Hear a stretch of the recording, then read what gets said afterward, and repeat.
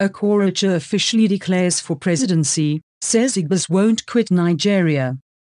Former Governor of Imo State, Senator Rochas Okorocha on Monday officially declared his intention to run for the presidency of Nigeria, saying that Igbos do not want to leave Nigeria. Speaking during a World Press Conference in Abuja where he declared his interest in the post, he said the Igbos are the only people who have businesses across the different geopolitical zones of Nigeria.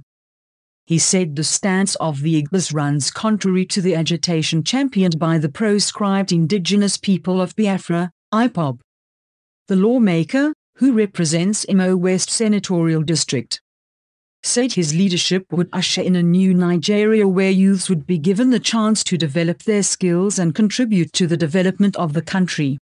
According to him, his leadership will make education free for all Nigerian children to ensure that everyone is educated. My heart bleeds because of that boy in Maiduguri or Katsina that cannot go to school.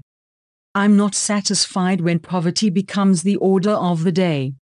Many countries have tagged us as the poverty capital of the world. I do not agree, he said.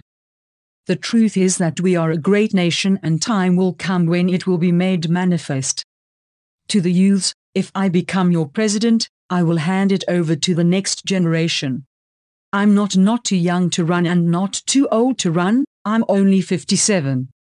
We have 14 million out-of-school children. I will declare free education, it is something I have done.